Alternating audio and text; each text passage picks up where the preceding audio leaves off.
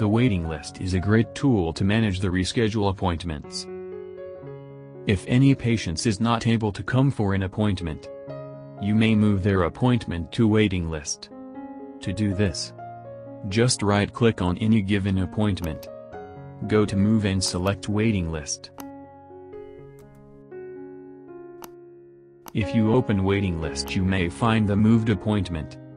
If patient is ready for another date or time, just copy the appointment and click on the available time slot.